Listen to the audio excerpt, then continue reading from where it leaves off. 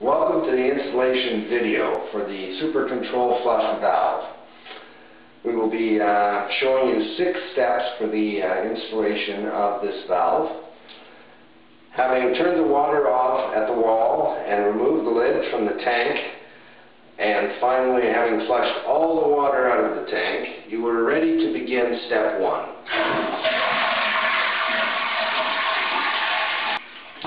With most of the water drained out of the tank, your first step is to simply remove the flapper from the inside of the toilet, on the posts on the inside of the toilet. Unhook the chain and remove the flapper from the inside of the toilet tank. Having done that, look at the base where the flapper was in order to determine whether the base in your toilet is flat, as in this illustration, or whether it is slanted, as in this second example.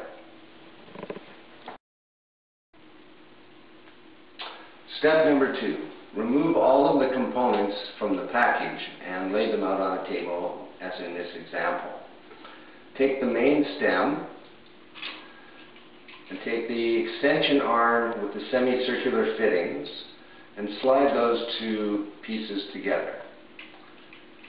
There's a screw that will join them together. Very lightly tighten that screw so that they are held together temporarily and they won't slide apart. Next, take the stainless steel washer and slip it onto the bottom of the stem where there is a small indicator arm. That will be used to line up the stopper that next goes onto the stem. Simply take the stopper, push it onto the bottom where the threads are, and turn it around until that tightens up.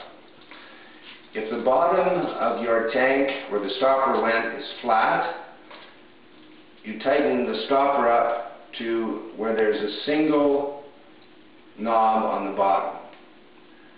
If your stopper is an angled one, you line it up with the 3 dots on the bottom. You are now finished assembling that piece. Step number 3. Remove the narrow water hose that connects the water intake valve in the corner of your tank to the overflow tube in the center of your tank, and set the clipper top out of the way and the hose out of the way. Then, take your valve stem with the semicircular fitting and slide the semicircular fitting over top of the tube in the middle of your toilet. Having done that, very lightly tighten up 2 screws that hold that in place so that it is held firmly, because the next step will be to slide that stem down the tube to 2.5 inches above the seat of the toilet flapper. So very carefully slide that down the toilet tank to 2.5 inches above the toilet seat, which I have already marked out ahead of time. Center the flapper over top of the seat on the bottom, and you're all ready to go to simply tighten up those screws firmly so that you do not have to come back and tighten them again. Step number 4 involves loosening off the screw that connects the extension arm with the main stem. And then you simply slide that arm until you have the valve stem centered directly above the bottom of the seat where your stopper is. Tighten that up again firmly so that you do not have to come back and tighten that again. Then reattach the water hose from the water intake valve to the overflow valve in the middle of the toilet and reinsert it.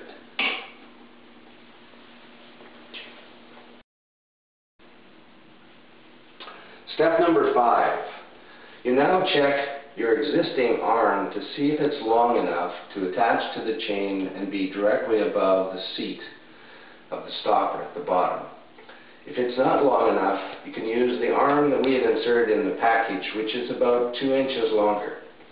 In the case of this toilet, the existing arm is exactly the right length, so we will use that. So, attach the chain to the end of the arm, and that will connect the super control flush valve to the arm. We then turn the water back on and refill the tank. Now once the tank is filled back up, you might want to check where the water level is compared to the overflow tube in the middle of your tank. Ideally, you want that water level to be about 1/4 inch from the top, which is what this is. That will give you the maximum amount of pressure in your flush.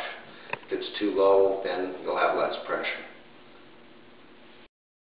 Step number 6. At this point, your toilet is fully functional and you can experiment with flushing it. If you want to adjust the amount of water that flushes out of your tank, there's a very simple way of doing that, which is to take this little green plastic knob where the floats are and loosen it off. If you push that down on the stem, you will use more water, and if you slide it up the stem, you will use less water. You have now successfully completed the installation instructions for the installation of the super control flush valve. In summary, following the installation of the super control flush valve, we have a before and after series that we'd like to show you. The before series, when we're using 12 liters of water with the flapper valve, looks like this.